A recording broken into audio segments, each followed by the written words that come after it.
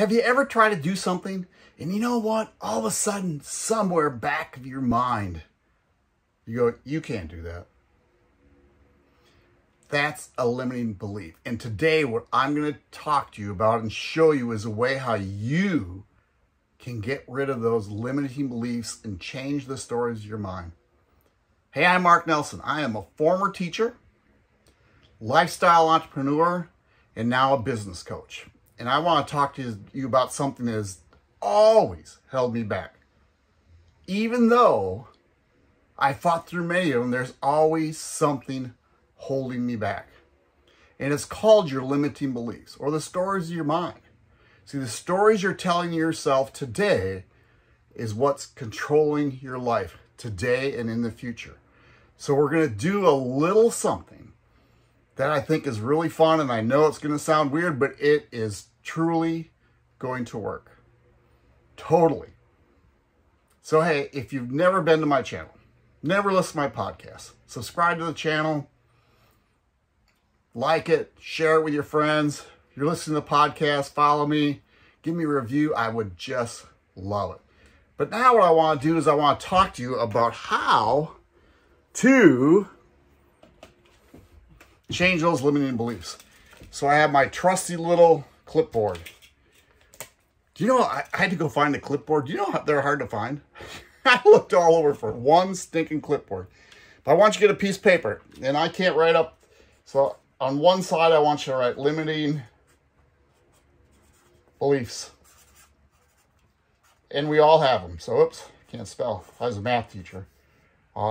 And then other side, I want you to write new beliefs. And here's what we're going to do. You don't need to draw a line down, but you got it. Start writing. Not good enough.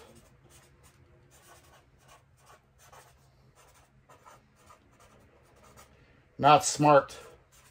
All these things you've been told. Not techie. If it's about money, money doesn't grow on trees. I don't want to write forever. And then another thing about money that you've probably heard that I always heard, people that make money are evil. Or it came too easy. All these little things, but then start writing down all these limiting thoughts. But when you write one down, go to the other side. I am good enough. We're going to change your belief. Now, I don't want you to get on a typewriter because it's easier for me to type than it is to write sometimes. So it's easy to be on my computer and go. But there's something here that when you're writing it down, it's going into the brain. Not smart enough. I am smart. I really am smart. Money doesn't grow on trees. I earn my money. I actually have an affirmation. Money comes to me easily and frequently. And then I heard this by Bob Proctor. I'm happy and grateful now that money comes to me in increasing quantities from different resources on a consistent basis. That is huge. Anyway, different story. So we have this thing. So get a scissors out. And I can't do this in here. You know, if you know me, I live in an RV or a trailer and it'll set off all these things. And cut this right in half. Take those limiting beliefs. Now, this is what you got to do. It's been proven. You want to take this side. Burn it. Write these limiting beliefs. Burn it. Get your flames going up here. Burn with a match. Get your flames going. And there's something about it's liberating. You start seeing it, you go, they're gone. Because I just burned my limiting beliefs up. Hey, I hope you got a ton out of fun. I thought that was kind of fun to do. But I hope you got a lot of value out of that. And again, if you did, please share this, subscribe to it.